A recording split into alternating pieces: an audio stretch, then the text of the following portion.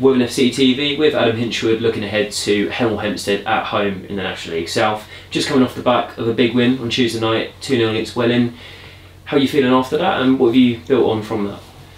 Yeah, I thought it was all in all good performance. We had to be patient. They, got into a good shape and made it difficult for us. And yeah, we kept moving the ball, kept believing in what we was doing, and that was the pleasing thing. Stuck at it and managed to get our 2 goals in the second half. But I thought it was just as good a performance first half. We've got to look at when we get into wide areas. I thought first half we got into wide areas and probably weren't enough people in the box. So that'd be something that we can definitely look at, and how we can load up the box a bit more. But yeah, I thought it was a good game, and in hindsight, these games are like fine margins, and Rocco's made an excellent save at 0-0. So all being said and done, it could have quite easily been a different take on the game and a different result if he hadn't made that save. And I think it was a little bit like that on Saturday, to be honest.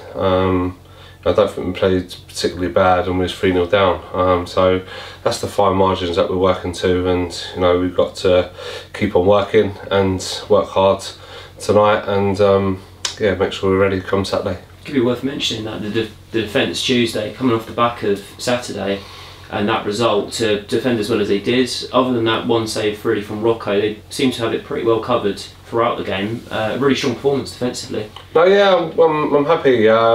I think there's probably 4 clean sheets now out of the first 8 games, so maybe even more. So it's pleasing in that aspect, and there's something that we want to definitely try and build on. Obviously, a big sort of spanner in the works, conceding 4 away from home.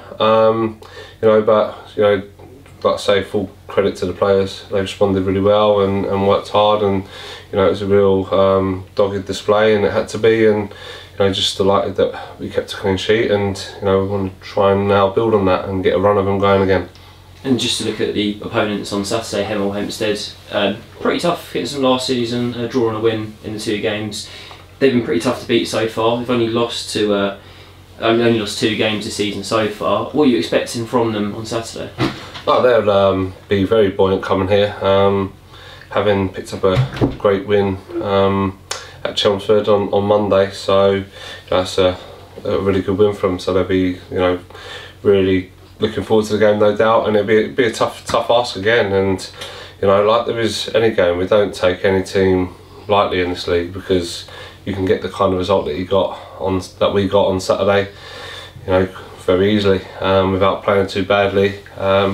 You can lose games by a big margin. So yeah, we've got to really concentrate on ourselves and make sure we're ready. Look at the squad. There's a lot of minutes, obviously, with a Saturday Tuesday game, and we have got a big squad at the moment. So we'll see how everybody's shaping up and see how we are. But yeah, we'll prepare properly and try to build ourselves on our good performance on Tuesday. Looking at the squad, is there anyone who might not be available, or anyone who's coming back in? Liam Vincent's gone back now from his loan. Yeah, Ruben will be back training tonight for the first time, so it might be a bit too ask. A bit of a big ask for him to come straight back in, but he's building his way up. Yeah, we've got Tutty coming back. We're going to look at Nicky Wheeler tonight. Obviously a massive player for us in the early part of the season, and he's obviously very eager to get back and build on his fine form that he started with.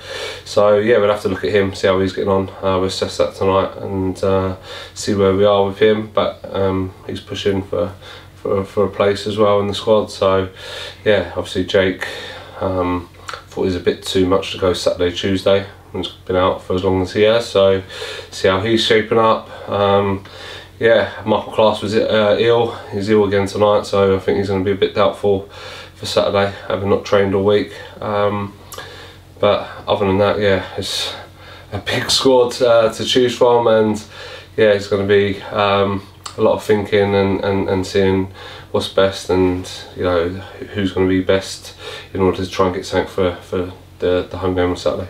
looking off the pitch at the crowd, was a fantastic crowd for a Tuesday night.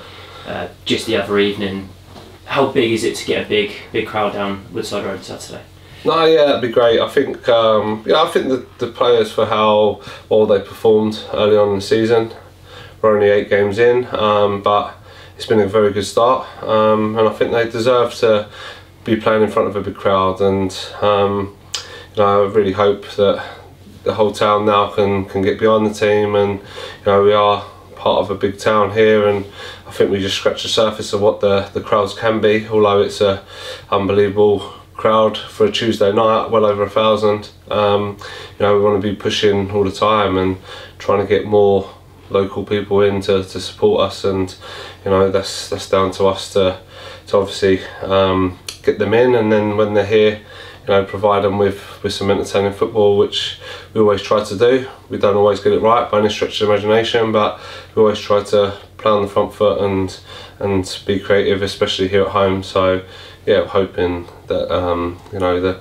the crowds follows, and obviously international weekend, no Brighton matches and stuff, so hoping we can draw 1 or 2 of their fans along as well, maybe. And if they enjoy it and like it, you never know, they might want to come back. So yeah, we're hoping for a big crowd to get behind the team, because it does make a big impact. You speak to players and they speak about the following that Worthing get. It's one of the first things that draws them to the club. So yeah, hopefully a big following comes Saturday.